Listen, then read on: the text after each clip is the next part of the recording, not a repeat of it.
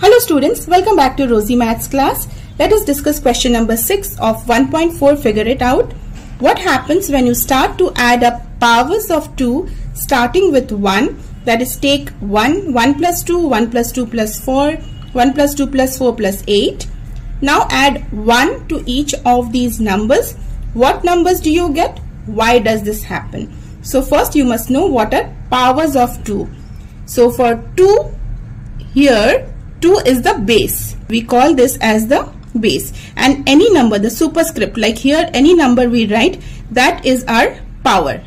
So we write the power here. Like for example, powers of 2, first one we can write 2 to the power of 0. So 2 raised to the power of 0, 2 raised to the power of 1, 2 raised to the power of 2, 2 raised to the power of 3, and so on.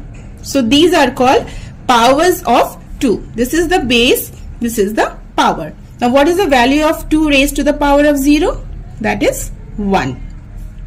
2 raised to the power of 1 is 2. 2 raised to the power of 2 means 2 into 2, which is 4.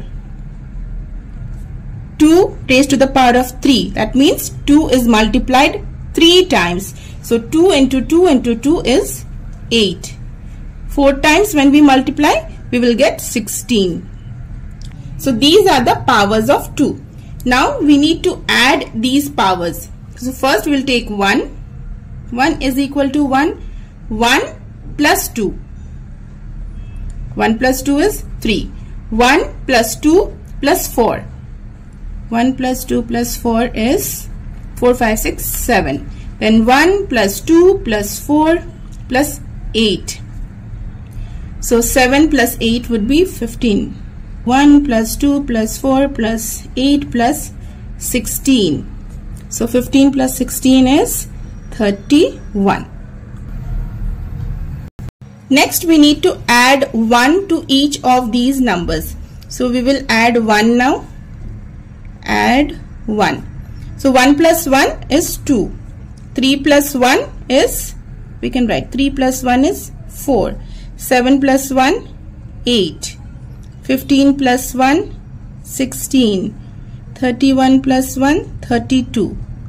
So we got 2, 4, 8, 16, 32 and so on, right? Now what are these numbers? These numbers, if you see, are again powers of 2. See here, 2, 4, 8, 16, 2, 4, 8, 16. So we are getting again powers of 2. Why does this happen? This happens because adding the sequence of powers of 2 and 1, it results in the next power of 2. So you can write, this happens because adding the sequence of powers of 2 and 1 results in the next power of 2. Now see here, 1, first number 1 plus 2 is 3. So 3 plus 1 when we do, we get 4. The next power of 2. 1 plus 2 plus 4 when we do, we get 7 plus 1, we get the next power of 2. So I hope this concept is clear to you, and if you have any doubts, you can put in the comment box. Thank you.